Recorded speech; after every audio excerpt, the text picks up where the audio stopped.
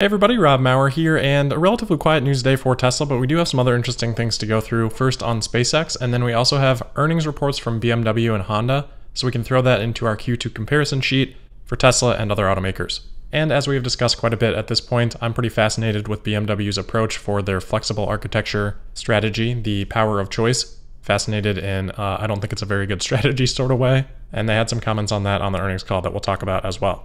So first up, some news on SpaceX. Of course, earlier this week, they had the successful completion of the Crew Demo 2 mission with the splashdown of astronauts Bob Behnken and Doug Hurley.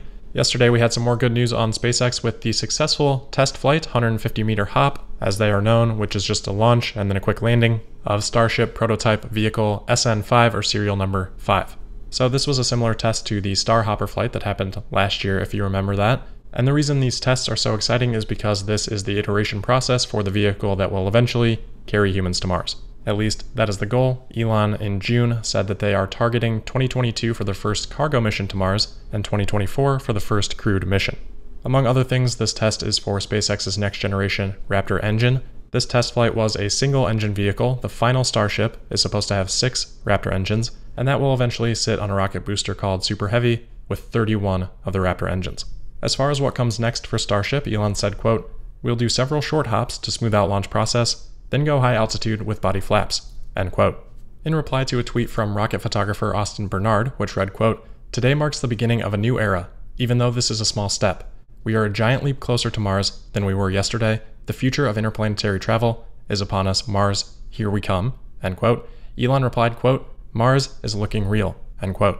Also in response to Viv on Twitter, he said progress is accelerating. So Elon was clearly very happy with the results of yesterday's test, and I think it's high time that I start covering SpaceX a little bit more closely, so please let me know what you think about that in the comments. But with all the progress that Starlink has had this year, and with Starship now starting to come online, hopefully doing missions next year, there's a lot of exciting things to cover with SpaceX, even if we can't quite get as much insight into the actual business quite yet. Alright, shifting over to automotive earnings, BMW today reporting their June end quarter results, Q2 for them. They reported deliveries to customers down 25% to just under 500,000 vehicles for the quarter. Revenues in the same ballpark, down 22% to just under 20 billion euros, leading to a net loss for the quarter of 212 million euros and negative free cash flow of just under 300 million. So overall, all things considered relative to other automakers, not really all that bad of a quarter for BMW. We'll take a look at how that all stacked up here in a second, but first I wanted to point out one other number, and that is BMW's capital expenditures for the period. They spent about 1.5 billion euros on CapEx compared to 2.2 billion last year, so down 32% year over year. As I said a few months back, CapEx is something I've been watching closely because I think other automakers are going to look to cut back there to compensate for the financial hit from this coronavirus time period, which may end up delaying some of their electric vehicle initiatives. Of course, all these automakers so far are saying that that is the CapEx that they are prioritizing, and that they're just magically finding all these other areas to cut CapEx spending, which, if accurate, could definitely end up being a good thing. Capital efficiency is very important, as we have heard Tesla talk a lot about now, but I remain skeptical, and especially so in the case of BMW when a lot of that capital expenditure is being used to create flexible architecture production lines, which we'll come back to in a minute. Alright, so quickly circling back to June quarter results for the total automotive sector, comparing Tesla against other automakers' results. The new additions here are, of course, BMW, then I've added Fiat-Chrysler from last week, and Honda from this week as well. Toyota doesn't report until later next week. And then for Renault and PSA, I couldn't find their quarterly split, just their first half numbers in total, so not comparable, so I don't have them included here either. Zooming in on sales units, Fiat-Chrysler definitely brought the average down, so the average is now down 40%. Generally, these are wholesale, comparing to Tesla, which is deliveries of down 5%. Then we have GM and BMW outperforming the other automakers, but again, maybe not a perfect picture because it really depends how much inventory they're then stuffing into the dealership channel. So while we are looking at the quarterly results, they are somewhat limited in terms of how much information they provide. Anyway, moving into revenue year over year for the June quarter, the average excluding Tesla was down 40%. BMW, Hyundai, and Daimler faring best here, aside from Tesla's down 5% performance, of course. GAAP net income, Tesla and Hyundai were the only ones to post a profit, with the exception of Ford. As a reminder, they had a $3.5 billion one-time positive impact from Argo AI, so just for comparison's sake, I have excluded that here. Factoring in that exclusion, the average loss for other automakers, non-Tesla, was about $1.3 billion, and for other automakers reporting in non-US dollar currency, I've just converted that using the exchange rates from Google. Lastly is free cash flow, and just like net income, there can be a lot of factors causing this to swing from quarter to quarter, but on average, excluding Tesla, the other automakers reported a negative free cash flow of $3.5 billion, with just Tesla and Daimler managing free cash flow positive for the quarter. So hopefully that's helpful just to put Tesla's results in context of the other automakers. I think it shows how well Tesla's financials are developing, in addition to highlighting just how strong Tesla's demand has been, reporting a down 5, which was production constrained, with the broader auto market being down 40%.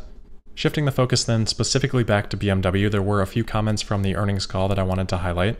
Topics that relate directly to Tesla or to BMW's power of choice strategy, which is their pursuit of both flexible architectures and vehicle design, which they hope will allow them to be adaptable to changing customer demands. As we have talked about, for many future vehicles, BMW intends to offer 4 powertrains: gasoline, diesel, plug-in electric hybrid, and then all electric, and they call this strategy the power of choice. So Oliver Zipse, CEO, opened the call, and one of his first comments was, quote, "First, the most important trait of our global production network is flexibility. I can't emphasize this enough," end quote. Specifically, the context around that quote was BMW's ability to quickly stop and then restart production during the coronavirus situation, but it was clearly an overarching statement, and BMW doubled and tripled down on their flexibility strategy later in the call. UBS analyst Patrick Hummel asked them specifically about this later in the call, saying that right now the market is valuing their pure-play electric vehicle strategy, Tesla, at $300 billion, and BMW's flexibility approach at $40 billion. So why does BMW feel that that is a superior strategy? And Zipse had a pretty lengthy reply here, which I will read all of. He said, quote, "So the question for the next decade is how do you conquer the growing EV market and at the same time do not lose the existing market? That's the task at hand. And we are not talking about 2050. Nobody of us knows how the automotive industry will exactly look like then. Our aim is to stay as profitable as possible and grow as much as possible during the next decade.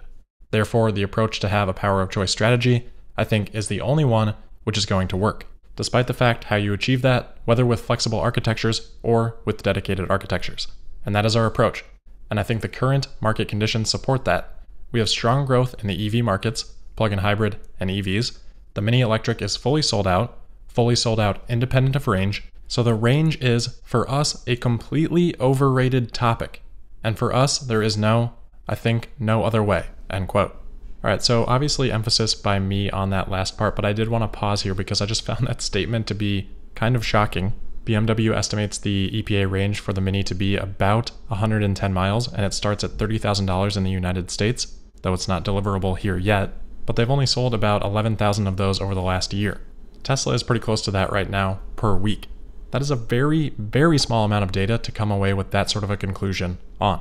11,000 vehicles represents about 0.01% of the market. I really hope for BMW's sake that they don't actually believe that, but they have made similarly concerning comments in the past. Meanwhile, Elon of course commented on Tesla's second quarter call that he believes that the range expectation is rising to about 300 miles.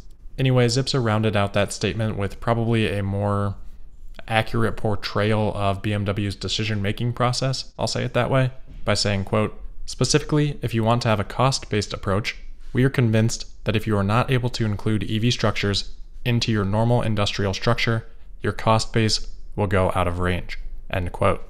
I don't know, I take that to read as BMW couldn't figure out a way to make a dedicated EV infrastructure model work, but their spreadsheets are telling them that maybe if they amortize enough of those costs over their current production line, then over time they can actually get to scale and provide an affordable enough electric vehicle. We'll see. I mean, to me this just feels like management saying figure out how to do this, and not liking the answer that came back, telling the teams to figure it out anyway, and then giving their best case assumptions, then their managers giving their best case assumptions. This is just how things work when a company is operating in fear and not approaching things from a first principles perspective. In my former line of work, we saw stuff like this all the time. I think anybody that has worked in a large company can relate to this. It's essentially being a yes man or a yes woman, which sure does make things easier in the short run. Maybe you can pull that off for a year or a couple of years or maybe even several years, but that comes back and that hits you hard. And I believe from my outside perspective, that's probably what's happening here at BMW. So we'll see. It's going to be fascinating to see how it all plays out. But that will wrap it up for today. As always, thank you for listening. Don't forget to subscribe and sign up for notifications. Also make sure you're following me on Twitter at Tesla Podcast. and I'll see you tomorrow for the Thursday, August 6th episode of Tesla Daily. Thank you.